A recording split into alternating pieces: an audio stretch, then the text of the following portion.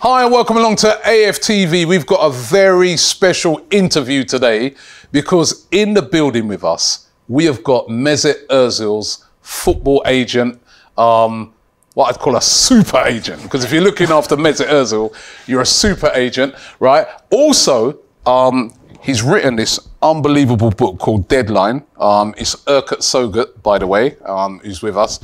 And we're going to discuss this book as well because what's different about this book is it's about football agent, but it's a thriller. A thriller with, actually you were sort of explaining to me off air that it's a thriller, but when you actually read the book, it has a lot of realness about agents and the world of the football agent. Yeah, definitely. First of all, thank you for having me here, Robbie. Pleasure. It's a pleasure to be here. I watched you a lot in the recent years, so now being here, sitting and talking with you, it's my pleasure. You didn't want to get us cancelled. No. So yeah, I really look forward for today to catch up and talk with you. So yeah, the book, it's a project I've started 3 years ago. I always wanted to share my knowledge. I'm an educator. I teach a lot, and my passion is teaching and making someone else's life better through teaching. And I'm a lecturer at university, beside being an agent and a lawyer. Wow. And I shared my knowledge of how to become a football agent in a book before. It's called How to Become a Football Agent. But now I wanted to share the inside world of being an agent. I'm 20 years now in this business, and I can tell in a fictional way, because certain things you can't say. You can't say it because it's difficult to express it. But I could bring the topics in the football world. I'm choosing gray areas, which are not illegal, but ethically, are they correct or not? Are we living in this area of football? A lot of things happening. And for this first book, I choose the area of nepotism in football. What is nepotism? How does nepotism started in football? And how is nepotism embedded in English football, in German football? So the reader has a thriller where two agents, rivalry agents, trying to make a deal at Manchester United at the same time. But one agent has an advantage that his brother is the coach of the club. So there's the nepotism issue, and there's a main character in my book as well. It's a journalist, and it's a female journalist. She explains to the reader what is nepotism. So it's a thriller. People die. People trying to make a deal. There's an agent. People die. People die. People die on the. So I don't want to tell too much, but people die, and there's an agent cartel behind the scenes operating in the football world. I created a cartel called The Table. It's kind of a cartel where every agent wants to join. And this is for the reader kind of to think about, could there be really an agent cartel in football world? Are agents so powerful? No, it can't be possible, right? It's just made up. Or actually, some agents are really powerful. They control clubs. Maybe there's a cartel. So this is more for the reader to, think about, is that really possible? Based off of real stories, right? Yeah, so the nepotism is real, it's fact. So the journalist explains in certain clubs how nepotism worked out. So we had it in certain clubs in the UK, in Germany, that family members working inside the clubs have an agent as their son or their brother working with them together. And the reader will see which clubs and which important or famous people in England have done this. So from Manchester United to Arsenal to many other clubs, we have nepotism everywhere. And the discussion is, it's not illegal. We can't do anything because law is not saying you can't do it. But it's questionable. And ethically, if it's correct, if someone else is better as a player and the father as a coach chooses his own son, what will you do as a club? You know, it's unfair sometimes. And that's the discussion. And I hope the reader will love it. You're shedding a lot of light on it.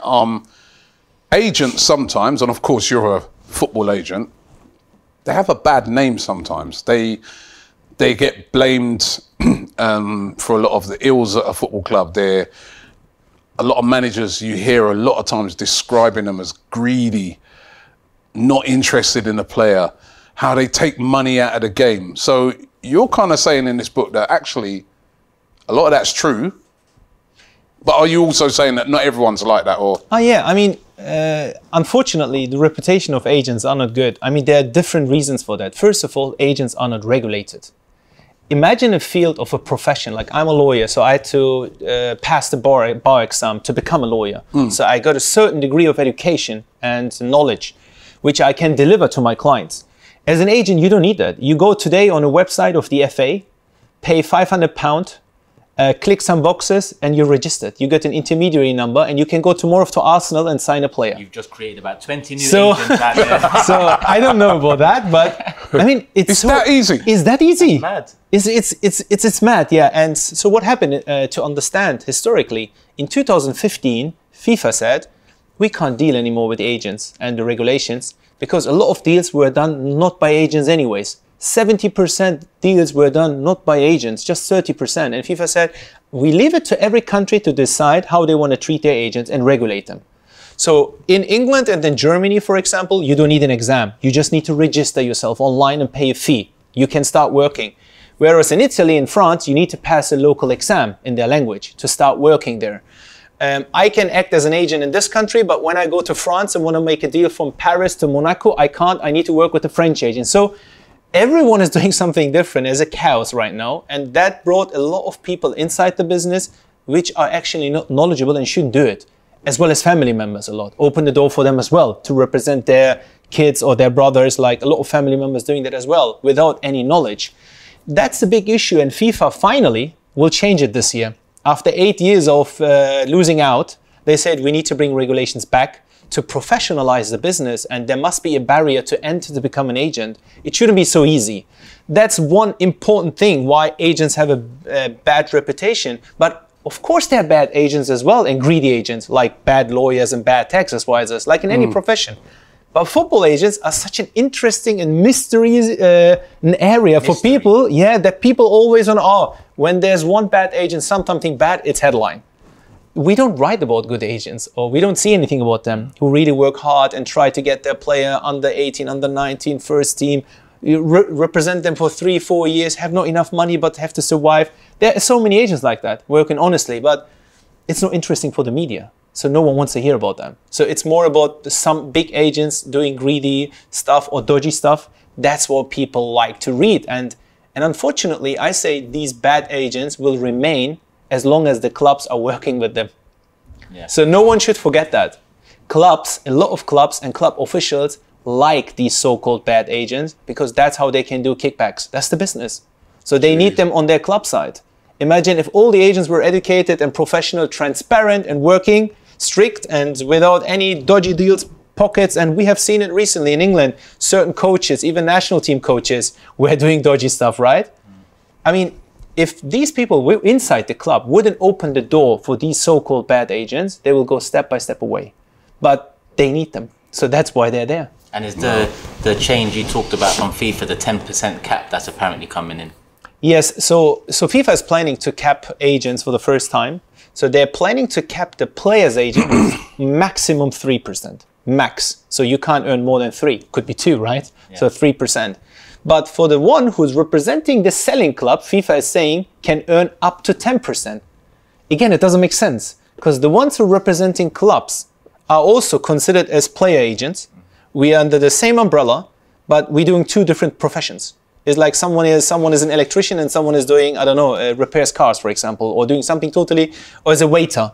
But you treat them in the same pocket in the same way, whereas most of the money goes to so-called club agents. They don't represent, most of them don't represent even players ever. You never would know them, but they're on the club side and they are considered to receive 10% of the transfer fee for not doing much, just bringing parties together, phone calls. I brokered the deal, with other words. Whereas they treat the player agent, so it should have been the other way around. For someone who looks 360 and time and energy, but that's lobbyism. Because on the club side, you have European Club Association and all them. They are sitting with FIFA and UEFA, FIF Pro on one table and decide together. Whereas agents, another big problem, we are not stakeholders. They decide about us rather than with us. And that's a huge problem because they don't know how it looks inside. They can look just from outside, see 1-2 big agents making 50 million, 40 million. They say, wow, that's too much money, 3%. But that's just 0.05% of the agents. You're actually hitting with that the young agents, the new starting agents trying to break through and representing, imagine a League 2 player, League 1 player. You can't survive with 3%. You can't even start becoming an agent. It's impossible. That's why actually that will open more doors for, again, side agreements, unfortunately. Yeah. Listen, we're going to talk a lot more about this book later on, right? But I want to get into a couple of other questions, right?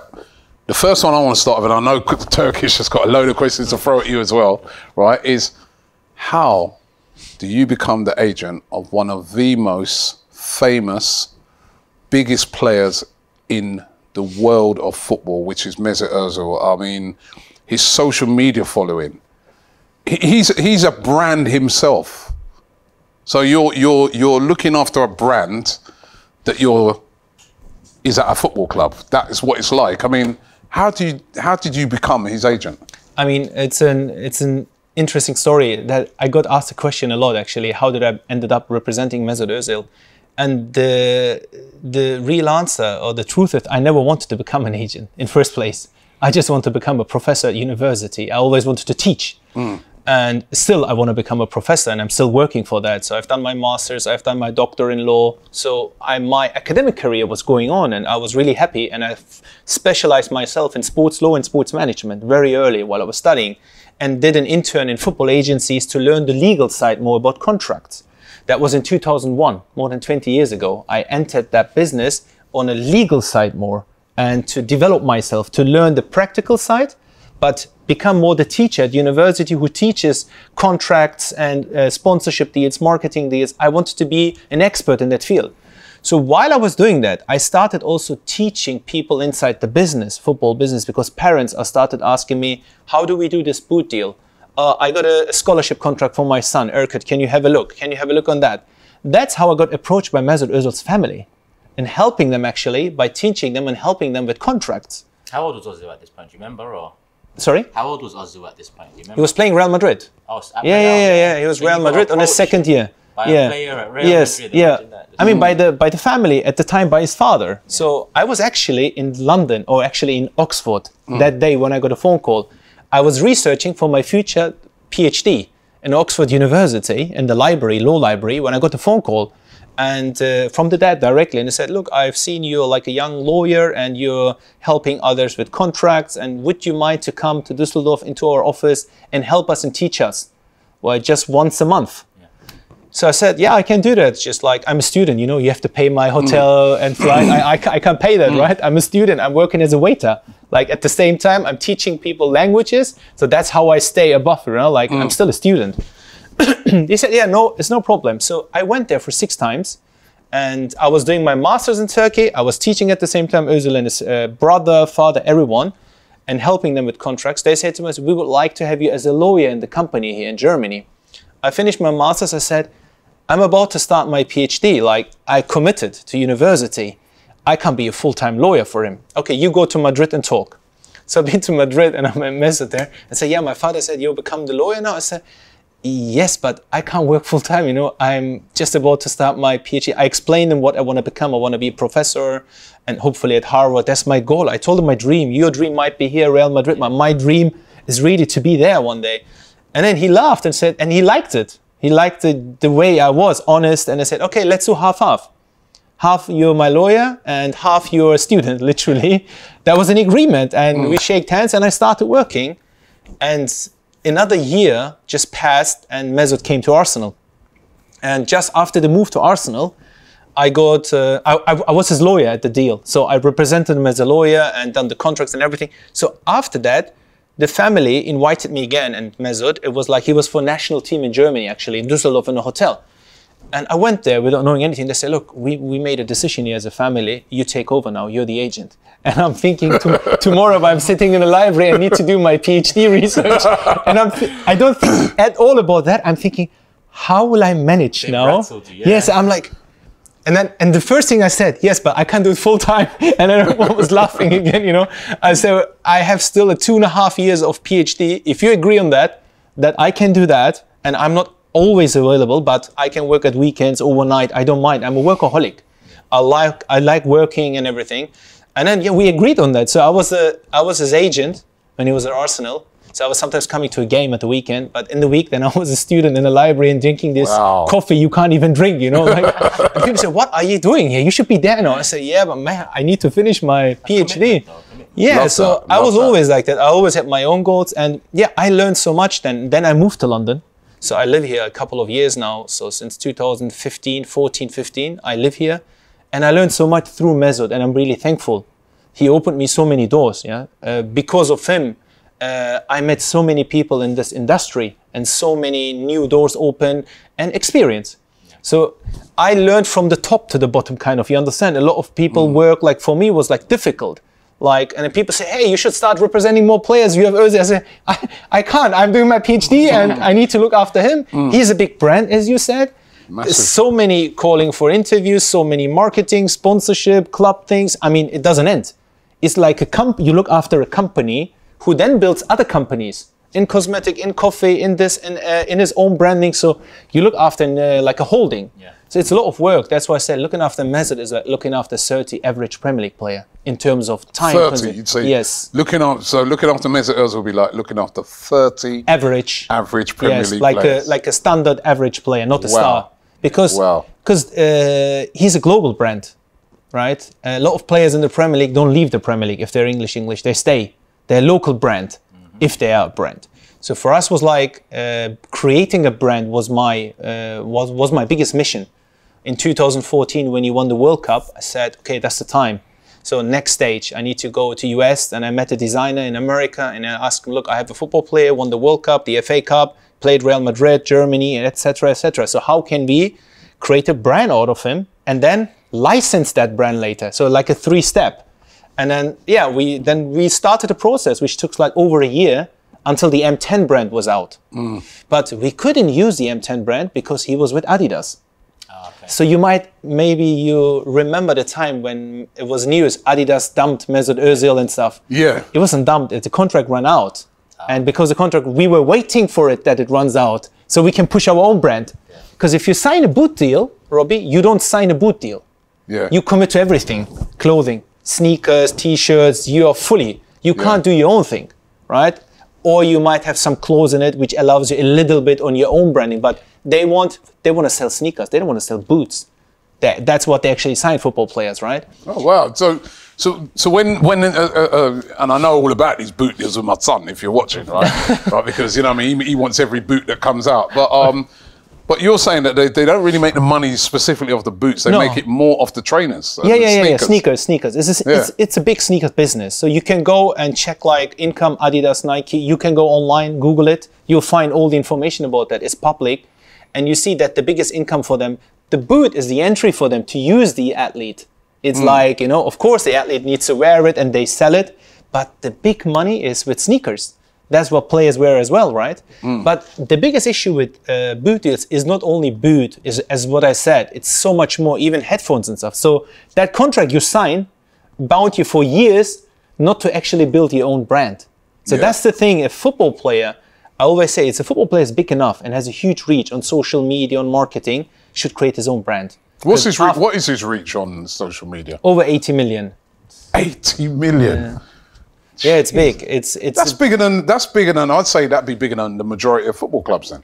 Yeah, a lot. Yeah, definitely. Apart from your obvious the big clubs, ones, Real Madrid and Barcelona, they have much more. But 80 million. Yes, if you put all together, Facebook, Twitter, Instagram, all of them, YouTube channel. Yeah. Did that annoy you? And it could be more, you know. Because Mesut is a very... Yeah, he's very reserved. I mean, you don't see him on Insta story much. You don't really see him on social media a hell of a lot. So he could have a much bigger following. Yeah, definitely. Mesut is, in terms of like these things, he's very shy as well. Like people, if he doesn't know people as well, he's first very reserved and quiet.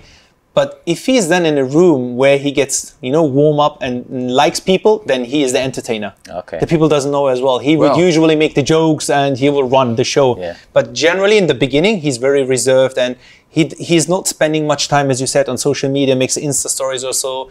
If he would be more on social, we'd definitely more than 100 million easily. But we started a strategy early with him to build a social media appearance and work with a professional team. In Germany, still with the same team in Munich. I said, look, we have a football player here and he's professional. He is working, playing on that level. So I need a professional team in social media, marketing and PR. I'm not just doing it on the side. Yeah. If we want to generate income for the future, because having a huge followership on social media means for a player the opportunity to earn as well more money on deals. Yeah. Because that's what the clubs uses, that's what the sponsors want, Adidas, Nike, whoever you work with, Mercedes-Benz, they would say, oh, how much follower do you have? And you can exactly break it down in numbers and fans and countries and regions. And that's value. Data is value. And if the player has that data, that value, it's good for him. Yeah, yeah. I mean, when you look at his following and some of the moments that happened across his Arsenal career and the reactions to it, I mean, a few of those moments. One being when he, you know, stuck up for the Uyghur Muslim population in Xinjiang. Another being when he came out against the German FA when he left the German national team and he spoke of racism and whatnot. Yeah. And another being the COVID pay cut. So as his lawyer / agent over that time, how did you react to those and how did Arsenal react to it? Because over that time, it did feel like the player versus club situation was arising for us fans. Yeah. But it might be different inside out. I mean, for the media, it was the best thing, like, I guess, play against club. And it wasn't really like that. It was like, I mean, as you mentioned with the Uyghur Muslims, so Mesut, when I remember the day when he sent me a message, and I was in Germany actually, in Frankfurt, and I was about to get onto a plane, and then he said to me, I want to do something about this issue. When you land back in London, we want to bring out something soon. Like work already, like I want to phrase this, because he watched certain things online and seen, and it's proven now, it's true. So I want to do something there. And I'm just about to go into the plane. I'm saying like, well, are you sure? Like you want to do it? Yeah, no, I want to do it. And then, okay, I talk to you when I land. Let's just leave it for now. So I was in this plane from Frankfurt to London 1 hour, and I was thinking like about the advantages and disadvantages of doing something like that. Because you're not saying it's a bad thing to do. The way I'm taking what you're saying here is how it's perceived outside. Yeah, I mean, look, the fallout. You're looking at what the fallout's going to be. Yeah, you're an athlete, you know, and sometimes athletes are athletes, and it's when an athlete starts getting out of that circle and becoming more than an athlete and talking like a Muhammad Ali. Legend. I mean, I always compare like Muhammad Ali to Michael Jordan. They're two great athletes, one in basketball, one in boxing, and we will remember, but we will probably remember Muhammad Ali more than Michael Jordan because who he was, because his personality off the pitch, off the boxing field. You know, when he was talking about things like issues for the people, whereas Michael Jordan was saying Republicans buying sneakers too, so he wanted to suit all sides. So there are these two kind of players. Some players, football players, they keep quiet during their career, even they believe something is happening and they should talk. They don't want to talk because they don't want that to affect their career with sponsors, with the club, with anything. They just rather keep quiet. And there are this type of footballers like Muhammad Ali or like Mesut Ozil who says, if I'm not talking now, then it's too late. It's something is happening there. I'm not waiting till my career is over. What does that bring like? So that's this kind of, and they don't see themselves in the front. They do something for others to raise the voice. And he said, so I landed and talked and I called him, look, Mesut, this will happen. Sponsors in China, this region, or sponsors even related to China, you will lose. It can affect A, B, C. I give him the whole list. And the advantage is like you do what you want, right? What you desire to do. You have an opinion you want to share. If it makes you feel good and everything. So it's your decision, but I tell you like the impact it will have. I need to explain it to you as your lawyer and as your agent. And he was clear from minute one. He would never change his opinion on that. And I could never, or no one could. He said, I do this. And I stay behind my opinion. And I want to share this because I think these people need my voice. And that's it. And that's how we put it out. And of course, when a player, I have players who wouldn't do it, and I have players who would do it, and I respect both at the same way, because it's different parameters for some players than for another. Mesut is a huge player, huge global reach. You know, if you say something, it's news. So whereas for someone else, it's not the same, and they don't want to talk about these things. But you have to respect both kind of players in the same way. And yes, and Mesut is so. And after he's done it, of course, I need to defend him to the end. It's my player, it's my client. Whatever happens, I'm there. And that's the time when you as an agent come out and stick with your player and not with someone else and want to suit someone else. Say, look, it's my player. That's his opinion. You might like it or not, but I'm behind him until the end. And that's my job as his agent, to defend him there. And it wasn't an easy time for us and for me as well. Of course, I got a lot of phone calls and saying like, hey, are you guys crazy? What are you doing? And everything, right? It's like, and I'm saying, look, this is what the player wants to do, like, and this is his opinion, and he has his opinion, and he wants to share his opinion. And you can see after that, a lot more things happen like that. Yeah. More players coming out and talking about issues in politics. You have seen Rashford and Sterling. It will be more and more, right? It's become more acceptable now than like when Mesut was done it at the time. Because, yeah, I mean, I learned a lot. Let's say like that.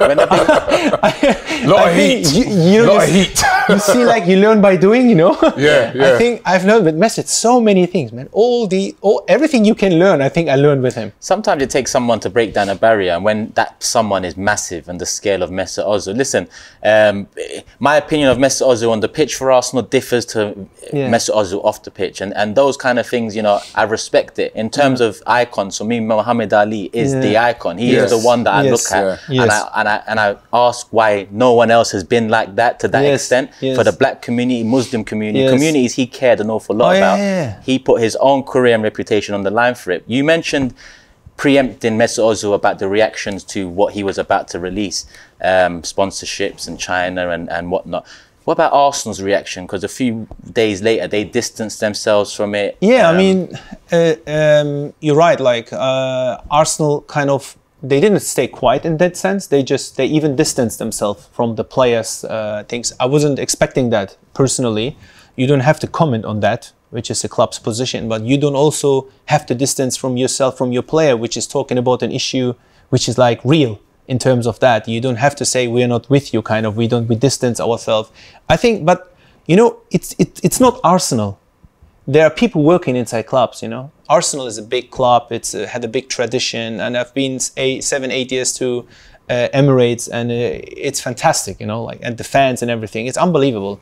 So it's a big club, big club. It's probably the biggest club in London, right? For me, like if I see from history and tradition, right? Other clubs have more money and spending on players, but you are big as a traditional way, history, and that's Arsenal. Natural. And Manchester United in North, you have that. Man City will be never Manchester United because Manchester United had history. You understand what I mean? They built history like with working hard, not with money.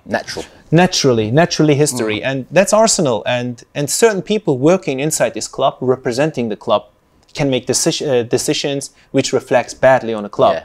That doesn't mean the club is, do you understand? I separate always the institution from the club. You know, you have the studio, some of your colleagues may make a mistake which wasn't meant to be. It's not from you or not from Arsenal Fan TV, you understand?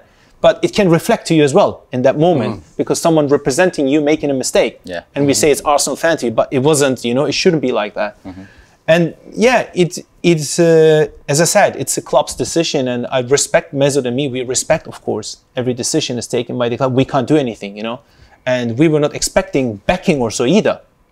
We were expecting nothing in the end, like to do, you know, not we are with you or without you. It's just being silent. It's the player's opinion to do it, but you don't distance from your player in that such a thing, you know. You can distance yourself from a player in a normal political thing in a parliament, in my personal opinion, but not in an issue where it's proven. That was just before COVID times, I believe, and shortly into COVID. Well, maybe not shortly, but a while into COVID, obviously the impact across people, businesses and so on. Arsenal requested that players take a pay cut. And we spoke about this offer, and you know, you mentioned how Mesut Ozil asked the club for a certain set of questions to be answered before he committed to that. And regardless of not committing to it, he doubled up on efforts outside of the club and with his own wages and money to make up for that. Yeah, definitely. I mean, with Mesut, I'm lucky having working for a player like him who shares so much. So from the first moment I worked with him, like whenever I asked him for a charitable project, when it was approached, he never said no. It's like unbelievable because he grew up like that in a very poor background, like mom, dad going working, cleaning, like really like not a very good like financially struggling background, of course, and football was the exit for that, right? And Mesut's mom left something in the house here in London. So when she came, like when you got transferred, she came and left something in the kitchen. She wrote with her own hand and put it there so he can see it every day. And it says, my son, you got gifted by God, right? And God gave you something which your other brothers and sisters don't have, and other people might not have either. But he gave you that, what you have, with a reason. So if you're not sharing with people in need what you have, you are not my son. Remember this every day. So this boy has this mentality of sharing. And everything he has, he wants to give to others and make opportunities in sharing and projects. So we used our Arsenal Emirates, at the Emirates, our box. Every home game, he said, we have a 15-seater box he had. Keep 5 seats for kids with cancer projects. Every home game. He said, don't touch these seats. We work with different charities in London. And I had to always take care of them, bring them upstairs, sometimes, you know, with a lot of kids also last stage of cancer. Yeah. So he started relationship with these kids, and some died on the way. You know, he built a proper relationship with some of them. So he was always giving. And in that time, when this happened with the salary cut, he said as well, he asked me, where's the money going? Right? As a player, he asked me, like, when we get the salary cut, what's happening? And we as agents and lawyers were not involved in the process as well. It was with the players directly, like, and they were chatting about that on their WhatsApp group and everything. We came into the game last day when Mesut didn't say yes or no to anything, right? And I know I said very, very straightforward. I said to the guys, they're not working in the club anymore. I said, Mesut wants a guarantee that the money is used for the people inside the club, that you will not fire anyone. Everyone has written. No one will get fired, because that was the thing we were talking. Fair. You will get you'll get a salary cut because we don't want to fire anyone. Yeah. That was one of the topics, right? That. And as well, that's management needs to have a salary cut and ownership, everything. So there was a list, and Mesut said, if that happens, I'm happy to give more. That was more than the, yeah. Because I think at the time it was 15%. Yeah, he said I can give 30. I don't mind. It's 30. Yes, so he's looking to he was looking to double. But unless it's proven and it's signed where it's going and legally where the money is going, and no one is getting fired, because he said, like, I don't want anyone. I want my money to be used to secure people's work. Otherwise, he can do it outside himself. So if I'm not getting the proven, I do my own charity, which is going on anyway in North London, food projects for years. So we just put the money, actually, which he said, look, so Arsenal didn't gave that to us. So it was like I got contacted one day before, and it was not there. And I said, okay, it's clear for us. Take that money. You have access, like, in terms of that amount of money, goes to projects, grow the projects, Ramadan projects, this project, we just build up on it. Yeah. And he still give money back, but to the community. He felt where it's needed in that time, because he wasn't sure where the money is going there. So he needed the assurance. It was the only thing what he wanted to. But of course, in the media and everything, Mesut is greedy. He's not getting a salary cut. But think about it. The Players Association in England said, don't take a salary cut. That was the...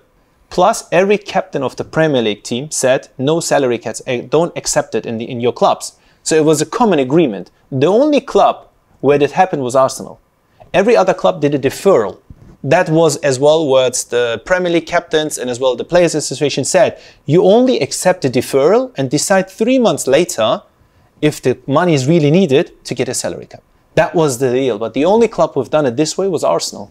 You know, in terms of what Mesut Ozil done in terms of the questions off the back of being asked for a pay cut, was those questions posed because he had doubts about these certain people within Arsenal and their true intentions? No, I don't think he had any doubts or so. He just wanted to have it written. You know, it's like having a contract. When you do a deal with someone, you should have a contract. It's just written and it's guaranteed. And I mean, we've seen after 2 months, they fired 55 people, didn't they? Yeah. So he said to me, look, I knew this will happen.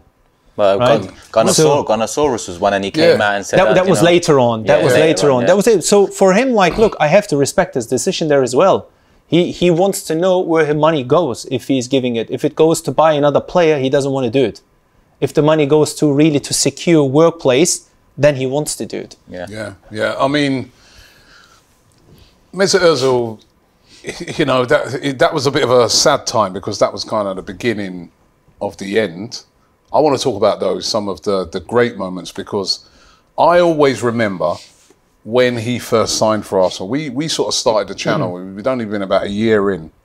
And I'll never forget, it was on transfer deadline day. I was down the stadium, we were filming. And when it was announced that Mesut Ozil is signing for Arsenal, and he probably has never been aware of this, but there was this spontaneous eruption. There's some fans had gathered down there already. They went wild. And then literally all the communities around Islington came out onto the street. There was a spontaneously came out onto the street, and there was this massive celebration. You know where the roundabout is in front of the Emirates? Yes. That was completely packed with people, hundreds and hundreds of people.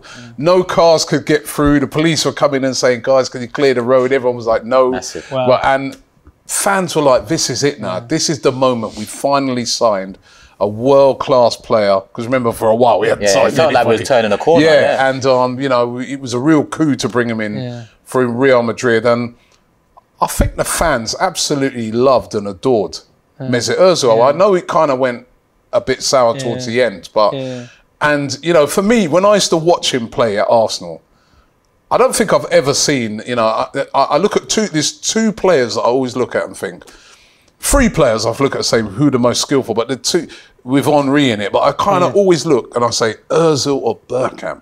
Those two just had sublime skill. He just did things that with the ball that were just so unbelievable, you know. Magical at times, he was just magical, natural player. I mean, did he? Is he? I mean, I remember him always with the Yar Gunners Yar and things like that. Did he really realise how much the fans really loved him? And I think you could see that, like, because there were opportunities to go to other Premier League clubs as well while the contract was going to the ends. Of course, there's some interest, and he was like, "I'm a Ghana. Like, I could never ever play for another Premier League team." He was like one sentence and done. It was never again a topic for him, even to go and discuss and talk with another club. It was like, I'm not that kind of a player. I go to this Premier League club and the next one, because he built the identity. Like, he is Arsenal. You know, he's a part of, and especially when they were singing this song for him, "We've got Özil." I mean, even if I was in the stadium, it's so nice. Like, it's unbelievable. And when you've done these good plays, like when a great game, Mesut played amazingly, scored or assisted, they won a big game, let's say against Man United or so, and he's coming off, and then the fans all singing that. I mean, it's a special moment, and there is no other team in the world where he played, he had a song. Okay. Yeah, so for Arsenal, he always feels a different thing. Like, it was a, that's why he wanted to remain until the end, you know. He's like family to him. I remember the time as well. The news first broke on Sunday night. I was at a friend's house, and on the screen, and I'm with a few Man United friends and whatnot. Like Robbie said, we hadn't signed a big player, we hadn't signed a world-class superstar like that ever, and you know, we was just a top 4 candidate at the time. It broke. Mesut Ozil, obviously, I'm Turkish, so I'm looking at, okay, he chose to pick Germany, but a Turkish man, Turkish name, Muslim, coming into Arsenal, I was over the moon. For years, I was buying, let's call them unofficial jerseys. When Mesut Ozil came, my friend on Monday, we was driving down Stoke Newington, and I said, stop. And I just got out of the car, I said, I'm going to Arsenal shop, I'll be back. Went to the shop, I said, Ozil 11. They was like, he hasn't signed yet. And I said, he's signing. Put Ozil 11 on that shirt, and I've got it till today. So that shows how much, you know, it meant to us fans, him coming in. And at times, don't get me wrong, Arsenal let him down by not adequately supporting him with a cast around, maybe a defensive mid or a striker with pace and so on. And I think that was part of why. He had Santi for a while. He loved him. Well, I was going to ask you who his favourite player was. I think probably one of the most favourite was Santi Cazorla. Yeah? I mean, so Santi's ability, like, to read the game. Mesut is a smart player, intelligent player. Mesut reads a game. You could see he's always looking, like, he loves to play as well with intelligent players who can, you know, if you're number 10, the one behind you and the one in front of you, you're a good striker, and a good number 6 who kind of cleans it up and sees you and plays you the ball that you can give the final pass. So Mesut is a very creative player. So he needs that one. And Santi is very smart, very intelligent and very technique.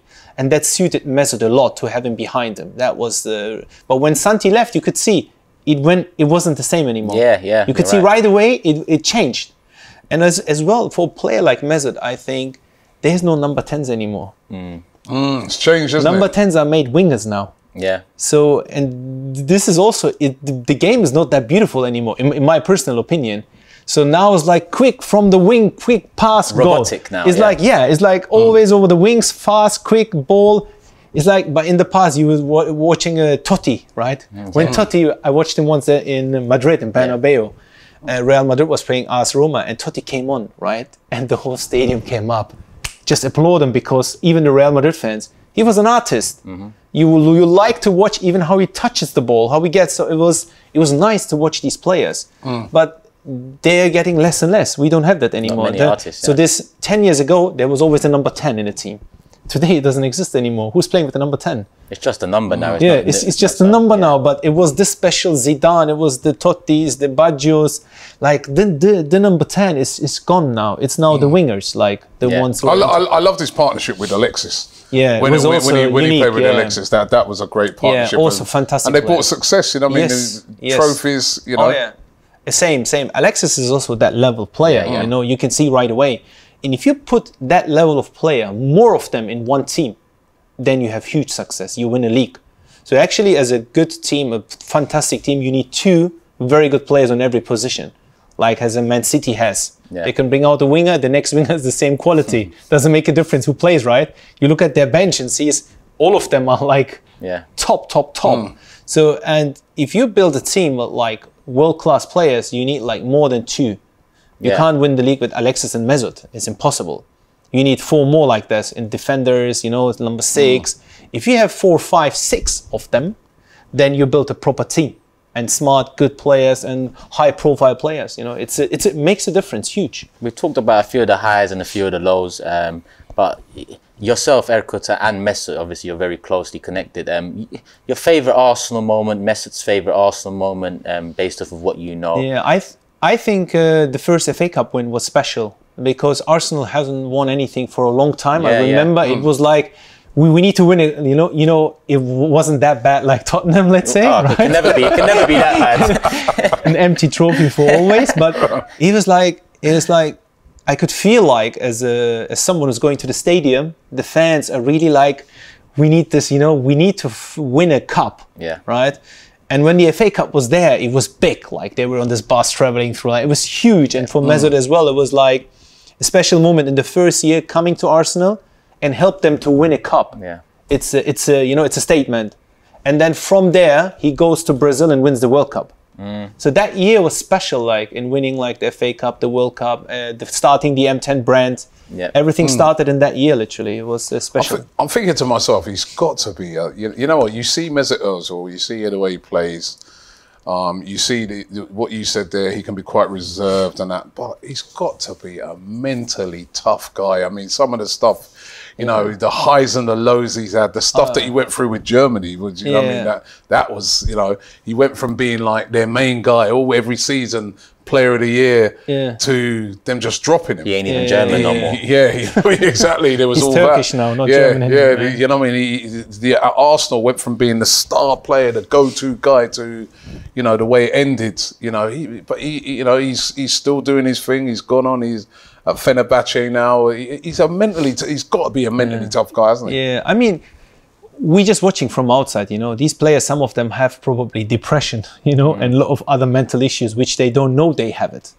Like a lot of players probably playing football with mental issues, which they don't know yet, but it comes out later on.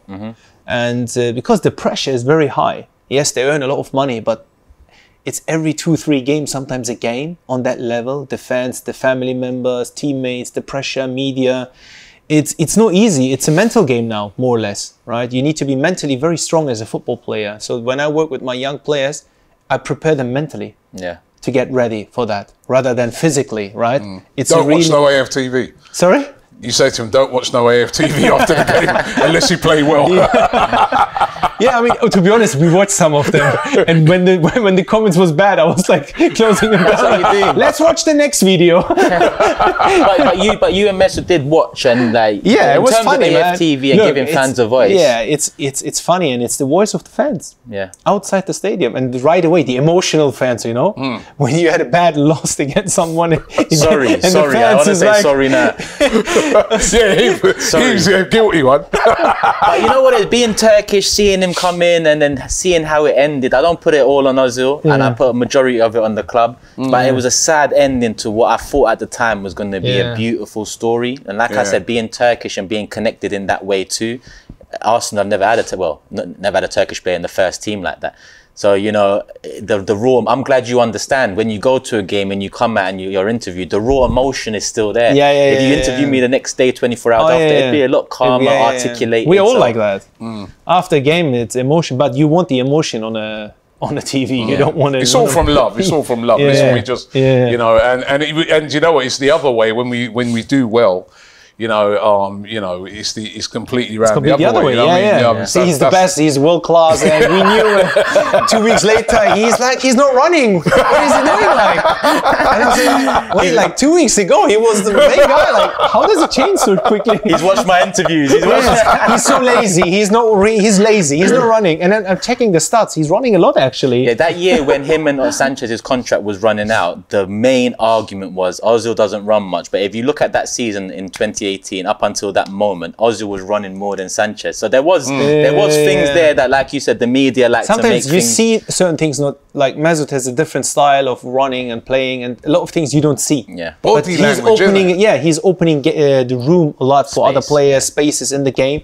And when I talk to his under-19 coach, he's still the under-19 coach of Schalke, Norbert Elgert. Yeah. He's probably the best youth coach in the world, in my personal opinion, right? If not, I mean, there are others, but he created professional player, so many than no one else. So they were like Leroy Sané and Mesut, Draxler, Neuer, Bayern Munich. They went all through his hands. So he's a massive Draxler. He's a massive coach. And I said, what was different with Mesut and others? He's so intelligent. He's reading the game.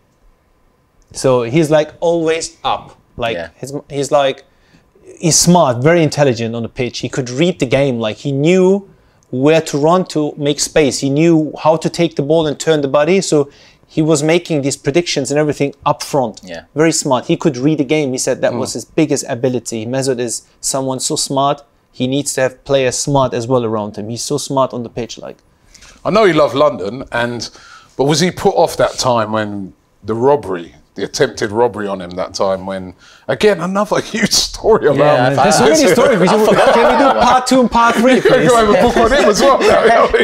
and don't forget about the book, by the way. We're coming back to the book in a second, don't worry. That's why I'm here, actually. Well, he's just had an incident-packed time here, because there was that incident as well, wasn't it? It was a lot of things going back to back. Yeah, I mean, it was a difficult situation because of family. You know, when you live alone and so, it's still fine. But if you have wife and stuff, you're different. You care about wife. Wife's pregnant and everything. So it was not easy that time. But you know, this happens in London a lot. Like it was like at the time it was in the media. But then I went and checked the data. Like how often this happens? It's a lot, like it's massive, like we just don't hear it because it happened to a football player. It was in the news. Other than that, it happens every day. Like, I mean, we knew it, like, and but it was a very strange situation for him, right, to live it. And Seat as well, and Seat came out and starting fighting. It's like, bodyguard. Yes, it was the bodyguard. But now, that's why he came to Arsenal. Oh, is it? He said, we need Seat as a body. Now it's out. That's the only reason he was signed. That was an expensive bodyguard, you know, very expensive. He was a free agent. They didn't need but to the wages, he was listen, let me be a bodyguard for that money. Listen, right, Mesut Ozil says about your book, he says, such an exciting read. I love this book. Really opens up your eyes to the dark side of football. Mesut Ozil says that of the book, right? And just, you know, going back to the book at the moment, which I can't wait to read, deadline, you know, revealing all these things, do you think that there's going to be some people reading it? I'm thinking, hey, hold on a minute, that's my club he's talking about, or that's me. That sounds very familiar to an incident that happened at my club, or... No, I think the characters of it's fiction, right? And I created characters, and the main character is actually the villain is the main character. Actually, I wanted to make the hero the main character, but while I was writing, the villain was more interesting as an agent and a bad guy. So even there, you see, we were talking about bad agents. Even in my book, I say, man, this bad agent is more interesting than the good agent.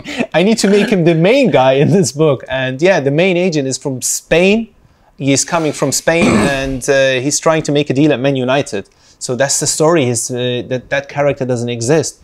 What factual really is there, or what is fact, is that there's this journalist, a female journalist called Annabelle, and she's from Wilmslow up in north next to Manchester, and she reveals things which happened in the past or still going on with nepotism in football clubs, where someone, let's say Alex Ferguson's son was an agent, right, or the son was a football player or coach or whatever. So that's the relationship I'm showing, like in a lot of other clubs which happened.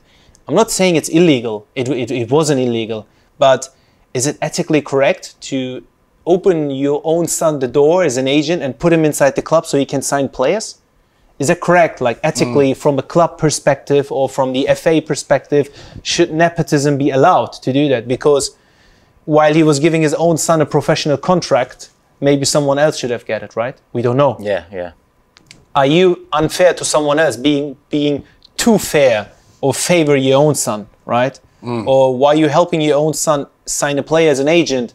Is it your job as a coach to, you know, push your son to someone else, like push the players to an agent? And there are many of these issues happening right now, today, in today's football, and that affects players, other agents, family members.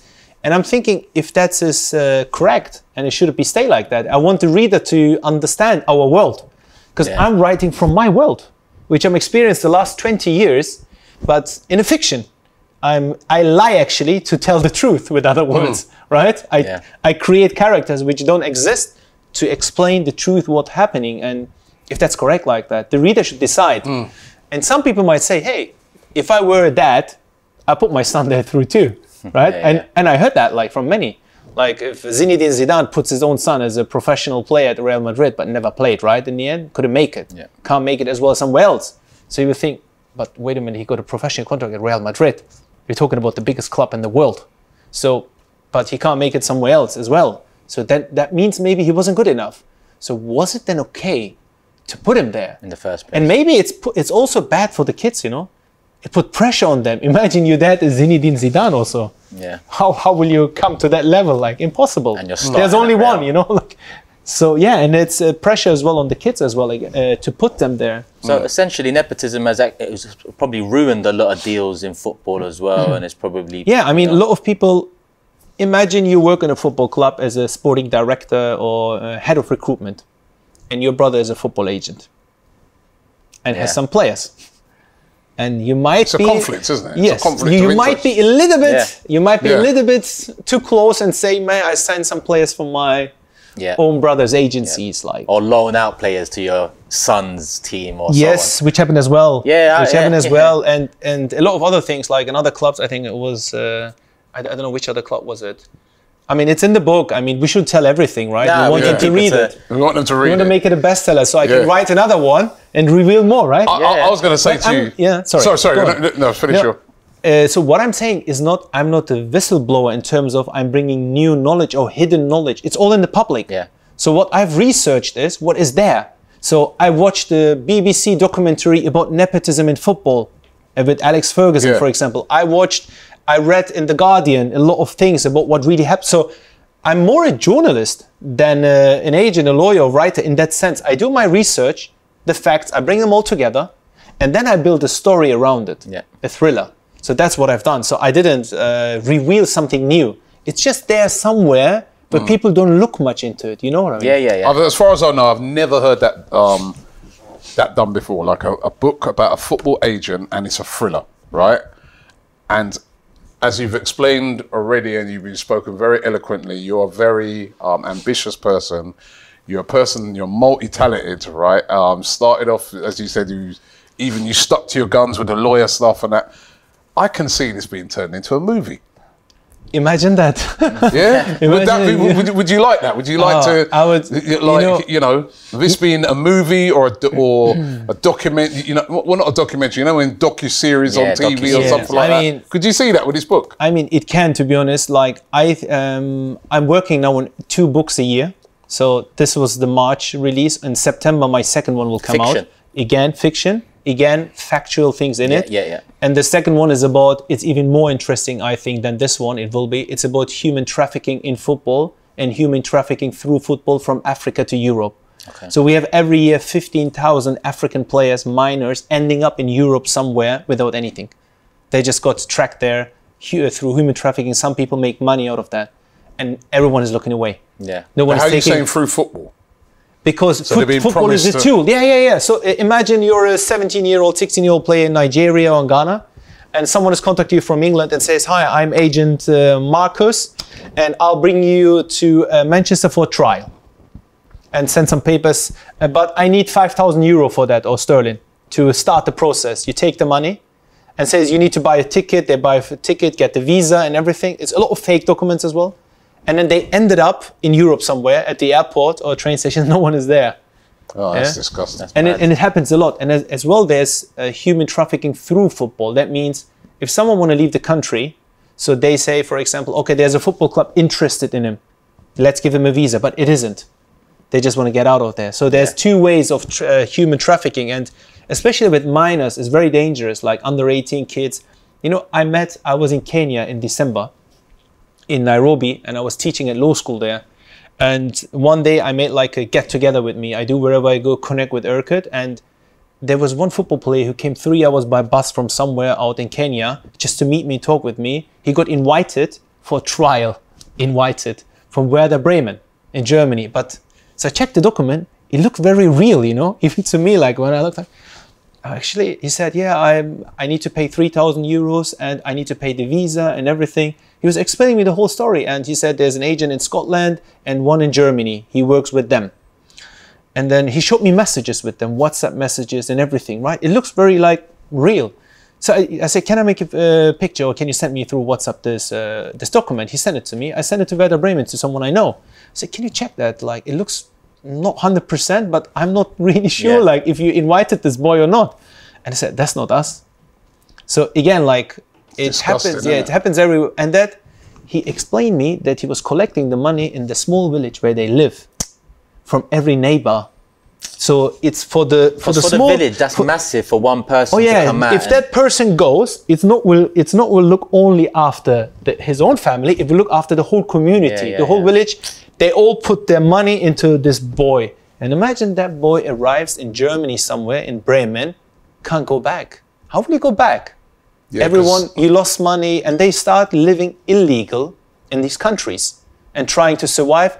With that money they earn illegal, they're trying to help their families in Africa. And that's a research. I'm actually talking to someone from Nottingham Trent University who wrote a PhD in that case. Very interesting. He's a student from Nigeria, lives here. So I'm interviewing them, making notes and doing research. I'm talking to an organization in Switzerland who is working against this human trafficking in football. So I'm interviewing them, I'm making notes. So I'm a journalist more, I'm a researcher. And when I have everything together, I start writing a thriller around it. Fantastic. I'm looking forward to that. Where you get the time to do all this? Morning hours. Morning hours. I wrote this in the morning hours. So 5:30, I wake up. I do this 1.5, 2 hours in the morning, where I can really focus on writing and researching, because there's no other way I can do it. Like when my son wakes up, now I have a second one. I just got a second son born 4 weeks ago exactly. Oh, congratulations. Wow. Thank you. And it was born when I was doing a deal at the same time in the hospital. 8th of February was the Turkish deadline day. Yeah. And one night before, I have a player, Sinan Gümüş. He was a Fenerbahce, and he's a German Turk like Mesut. And he wanted to leave in January because he was not in the squad anymore. Kind of a Mesut similarity. Yeah. I got always this problem. What are you doing to these players? Do I attract them? It's about me, actually. I'm the problem. So, and one night before, like on the 7th of February, the deal was off. I talked to Fenerbahce, Antalyaspor, my player, said, okay, we can't agree on salary and everything else. The clubs couldn't agree. Said, okay, fair enough, deal is off. In the night, my wife starts, okay, I think the baby's coming. The morning hours, we're going to hospital, 6 o'clock in the morning or so, we're driving. My phone is ringing. So early, right? But never rings so early, my phone. Once, twice, and then it's red, it's staring at the lights, and then I'm waiting and I'm checking. Oh, the president of this club, the president of the other club, and my player called. All three parties, so you know what's going on. And I'm like, and I look at my wife, and I look at my phone, Can you wait a bit? Or? And I'm like, okay, what to do now? And I'm trying to make a plan, right? So how will I tell her that the deal? So then I texted the guys and said, you guys, I'll call you back. I'm on the way to hospital, So my second son is on the way. I'm with my wife. I'll call you when I'm there. So, and they said, yeah, we just have 6 or 7 hours left. Because in Turkey, 3 hours ahead, time-wise. Yeah. So until a certain time, the documents need to be with the federation. And I'm like, oh my God, more pressure, right? So I arrived. I said to my wife, Lucy, I think we have two deals today. She looked at me like, what do you mean? I think the deal is on again and we have 6 hours left. And we were in this room, right?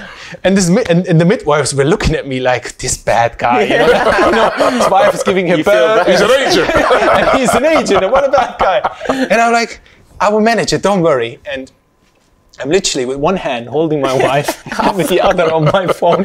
Yeah, but no, we can't accept that. No, you need to still change that clause. I had over 100 calls on and off with the lawyers, with the player. I have a lawyer on the ground, and it was like, wow. And I have this one photo of mine where my newborn son is here, and I have still my phone. Oh my God. Like born, so they give it to me. My wife is there. Look, I'm holding my son, and I'm still on the phone. And I have a photo of that, right? And I said, wow, I think hopefully my wife will not divorce me after this one, you know? You'll never forget that deal. Yeah. You'll never forget that. That was an amazing deal. Congratulations. Thank you very much. Well, listen, right, we're going to be giving away a couple of copies of this book, Deadline by Erkut Sogut, right? And he's going to sign them as well? He's going to sign them as well, as you can already, you've heard the interview. He's so engaging. I can't wait to read it. You know what I mean? Just for some of the things you've explained, I can't wait to read the sequel that you ain't even finished writing yet. Because you know what? Even you just saying that just really opened my eyes. You know, I've had emails from people in Africa saying, I'm a player.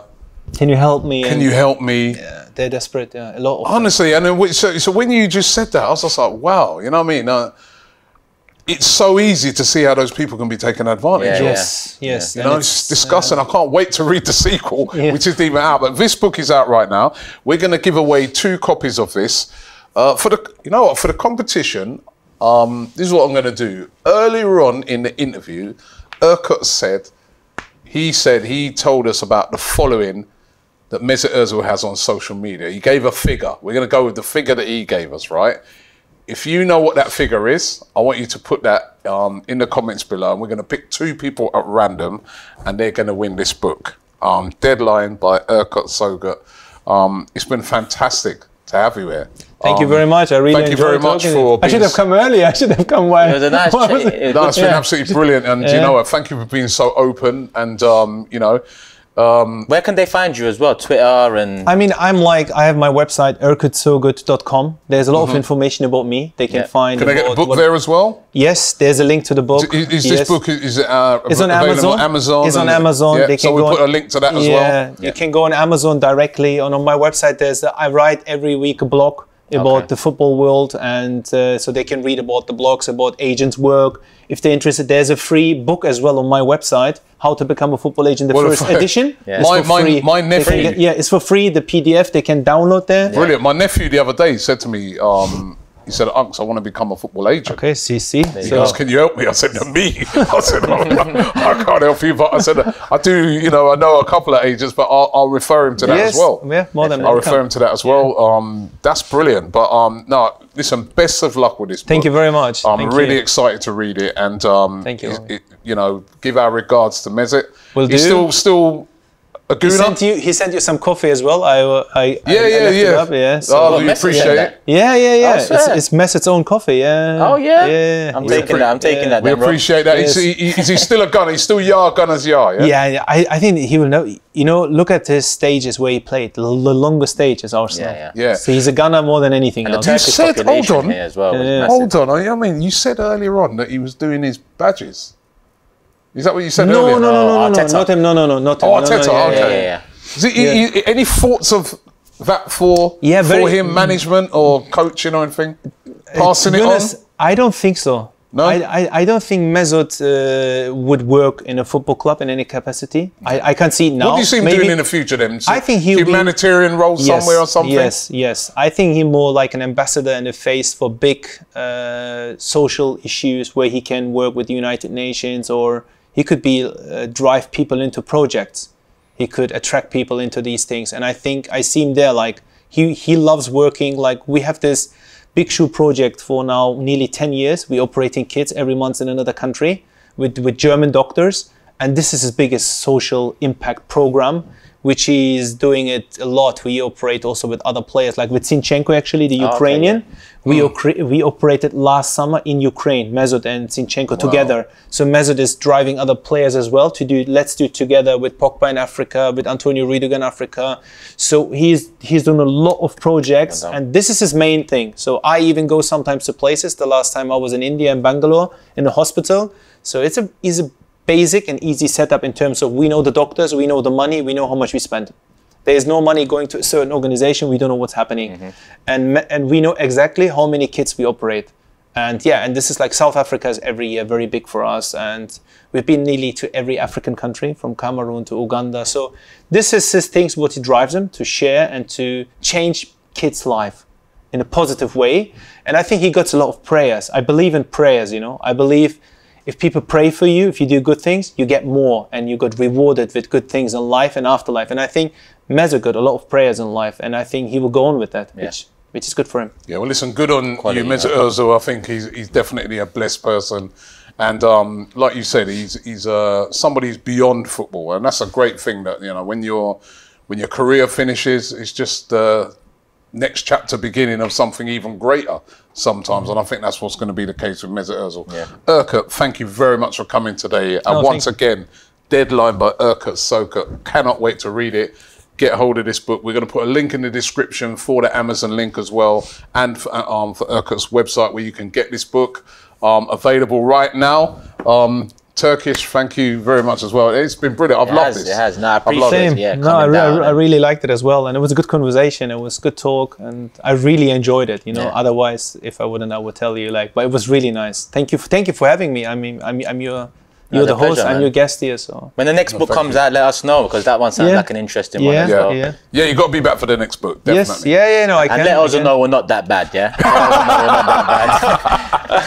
Thank you very much. Shop for AFTV merch at shop.aftv.co.uk. Subscribe to us on YouTube. Follow us on Instagram, Facebook, Twitter, TikTok, Snapchat, and Twitch.